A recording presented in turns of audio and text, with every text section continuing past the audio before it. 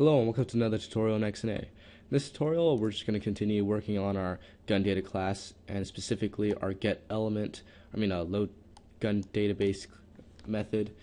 And my mic is almost dead, so if I cut off, and yeah, that's probably because my mic died. So I probably can't make too much more after this. So yeah. Okay, so now we just created our get element method to get a string of an element of whatever name we want. So that's very helpful. So now we want to get all the gun methods. So I'm gonna add one thing. Just save this. Int starting point equals, and we're going to copy this s.index of stuff, and I'm just going to paste it in here, and I'm going to replace that with starting point, and I'm going to replace the other one that's the same with starting point also. And I'm going to put an if statement here, and if starting point equals -1, does not equal -1, it's going to perform this. And when you're trying to find the index of a string in a bigger string, and if it returns -1, that means it didn't find it. So what we're basically saying here is only if you find that string in that string, then return this output. Otherwise, and we're just gonna make output blank. Otherwise, it's just going to return a blank string. And what we want to do is say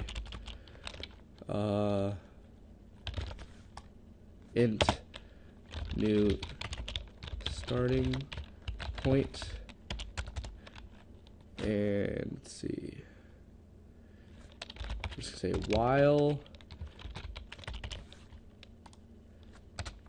To make a new list here, list of strings, and we're just going to call this gun strings, this new list strings, while gun strings dot add. You know what, actually that doesn't make sense. Add a new string called temporary string,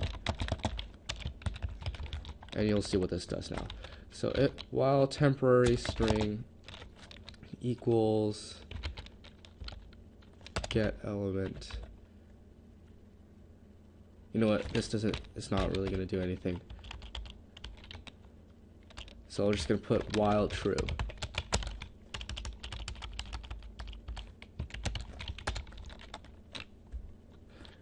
And I'm just going to put, you know what? Sorry guys, I'm losing my train of thought. So temporary string equals get element gun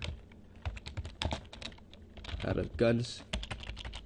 of gun database string, and the starting point is new starting point. And by default, we're going to make new starting point equals 0. So it starts at the beginning of the string. Okay. And I wonder if there's a way to also return a number, an integer. I guess we'll have to just do that manually. Let me see the time. Okay, so temporary string equals get element. Yeah. Okay, so then what I want to do is add this at the end of the while loop, and then in here we're going to say while temporary string does not equal a blank string, and since temporary string by default is equal to a blank string, I'm just going to paste this at the bottom and put do. So what that basically does is make sure that this loop happens at least once. So temporary string will be changed to something. And then here, I'll say if temporary string does not equal a blank string, then we're going to do something here. We're going to add a new string to gun strings. So gun strings dot add temporary string. So it's basically just going to search through all the guns and add all of these elements right here. So that's basically what it's going to do. Yeah. So why don't we go ahead and test this right now. So in our play component, if we have one of those, do we have one of those? No, we don't. It's probably in my other game. Okay, so in our load content method, I'm just gonna put gun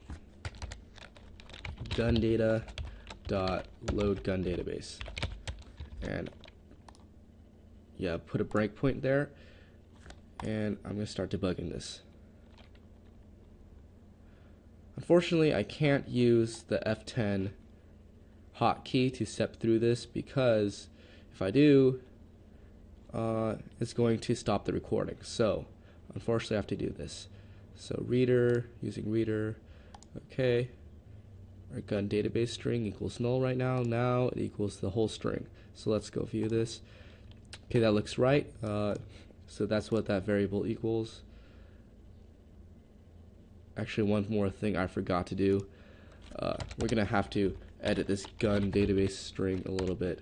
So gun database string equals gun database string dot replace, and we're gonna replace all new lines with blank stuff, and copy this.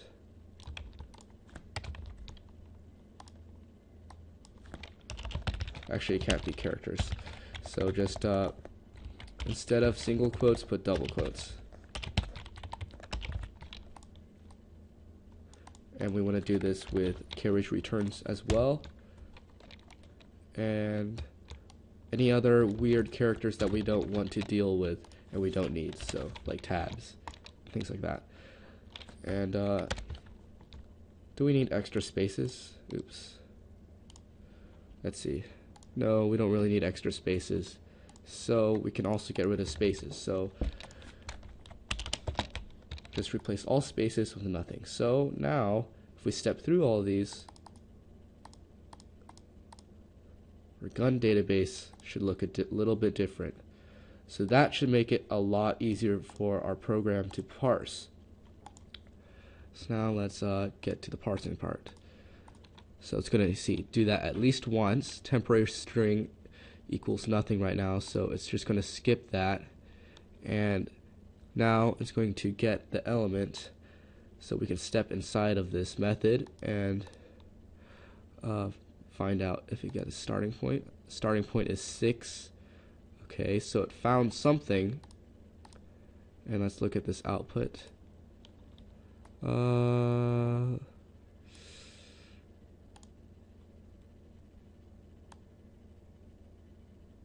You know what? That's not exactly what we wanted. You know what? I think it might find the thing at the beginning of the string instead of at the end of it. So what we have to do is actually go in the beginning here and add this. And we want to do the same thing for here. Actually, we don't need this. Actually, you know what? Yeah, we do. Let me think for a while. Okay, so what we want to do is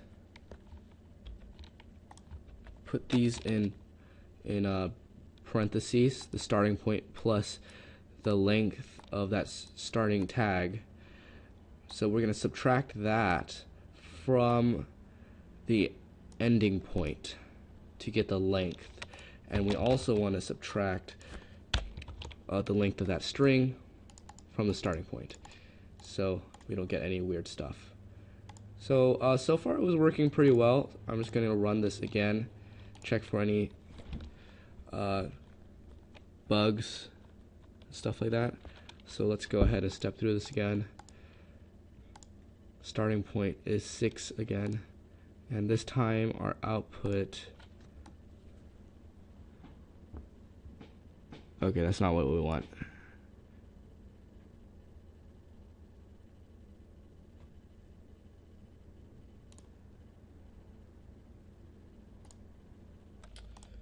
Yeah, instead of subtracting, you're supposed to add this right here. I forgot to do that. Just gonna run it one more time. We are running a little bit over, but let's see if we can just get past this point. And yeah, that's exactly what we want. Get rid of those gun tags and just get all the elements in between there. So yeah, so that's exactly what we want this method to do, and it's just going to add all those to the gun string. So I hope to see you in the next tutorial. Please give a thumbs up, comment, subscribe, and yeah, thank you. Thanks for watching. Bye.